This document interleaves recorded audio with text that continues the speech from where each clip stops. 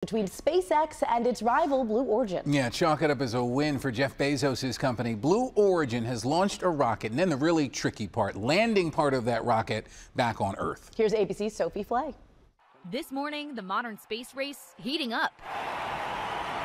The Jeff Bezos company, Blue Origin, achieving a major milestone, launching its new Glenn rocket into orbit, then safely landing its booster stage.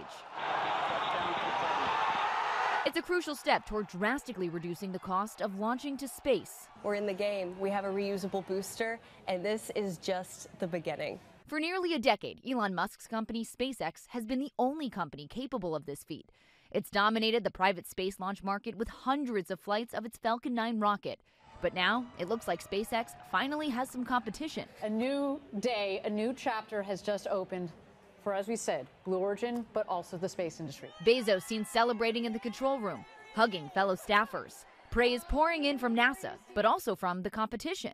Elon Musk tweeting his congratulations. The launch not only marking a turning point for Blue Origin, but also a critical step in NASA's plan to send people to Mars. The new Glenn rocket is carrying twin NASA spacecraft called Escapade. The two identical probes are headed to Mars to study the atmosphere. Escapade will also help us prepare to send human explorers to the Red Planet. For example, Escapade will give scientists more details about Mars's upper atmosphere that future astronauts will use to send radio and navigation signals around the planet.